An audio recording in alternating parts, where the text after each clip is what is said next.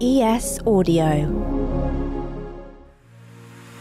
What's up, guys? I'm John Weeks. This is the Evening Standard's Tech and Science Daily. Coming up, want to hear a rock crashing into Mars? We've got NASA's recording. But first, Rockstar Games has confirmed a series of leaked clips of the upcoming GTA 6 game are real. A hacker has leaked dozens of videos showing robberies, open-world driving and gunplay to an online message board. It also showed a new female character, as well as some of the technical data that went into the design. Rockstar said it was extremely disappointed that these details about the game were shared via a leak. It said it's continuing work on the title as planned, and will share the game publicly when it's ready. Elon Musk has announced on Twitter that he's going to try and provide broadband to Iran using his Starlink satellite network. He recently tweeted that Starlink is now active on all continents, including Antarctica. But to cover Iran, he's got to apply for an exemption to sanctions. In the country, access to the internet is heavily restricted as the government tries to control dissent. Now, staying with things on Twitter, the social media platform has just announced a new feature making the platform more accessible for visually impaired readers. It's introduced alt text reminders, which prompt users to add a description of their images when uploading. That description can then be picked up by screen reader software, which reads it out loud to the user. But people will have to opt in to get the reminders. Some have argued they should appear by default, so it boosts the chances of images being made accessible. The trees along our streets and throughout our cities are at risk of dying out due to climate change. That's according to research which examined trees in 164 countries around the world and found that more than half of tree species are already at risk in some cities because of rising temperatures and changes in rainfall. Scientists are calling for better protection of existing trees and also want more drought-resistant species to be planted. They want to secure the long-term benefits provided by urban forests, like providing shade, keeping cities cool, and even improving our mental and physical health. NASA's InSight Mars lander has beamed back a unique recording, apparently revealing the sound of a space rock crashing into the planet.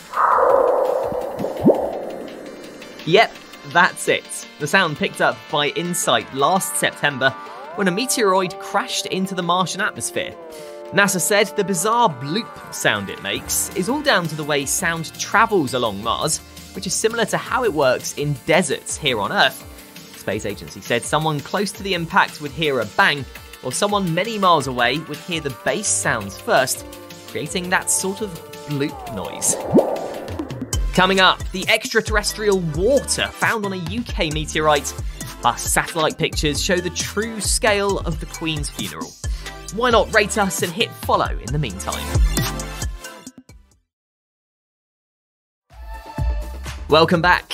Scientists believe they found more evidence to back up the theory that asteroids brought water to Earth in the very early years of the planet's existence. They've been examining a meteorite which crashed into a driveway in Gloucestershire last February and is partly made up of extraterrestrial water. Experts at the Natural History Museum said the composition of the water that's locked up in minerals is very, very similar to the composition of water in the Earth's oceans. They said this particular meteorite is a good piece of evidence because it was so quickly recovered after landing, so is unlikely to have been contaminated by minerals already here.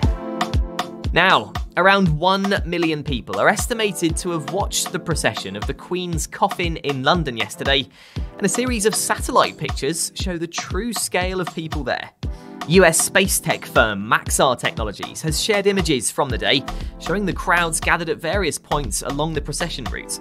Some of the images show crowds at the Horse Guards Parade, the edge of Hyde Park, and the Albert Memorial. And you can see those pictures of the huge crowds by clicking on the link in our show notes. It looks like Sony may have found a way around the disk drive, no disk drive issue.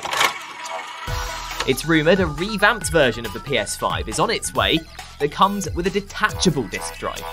Currently, the only options available are a console with a built-in drive, and another one that's digital only that can't read discs. It's thought the new version will let you play games using a drive connected via USB-C. It's reported the disk drive would be sold separately though, which means more to spend, but could make it easier to fix if it stops working. And finally, you can now edit human faces using the online AI image generator, DALL-E.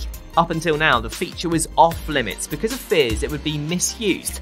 But OpenAI says it's now improved its filters, so they now remove images that contain sexual, political, and violent content. The feature lets you upload a picture of a person and generate variations of that image, or edit specific features like changing someone's clothing or hairstyle. You are up to date. Come back at 4 o'clock for the Leader podcast, where we bring you the latest news and analysis from the Evening Standard. We'll be back tomorrow afternoon at 1. See you then.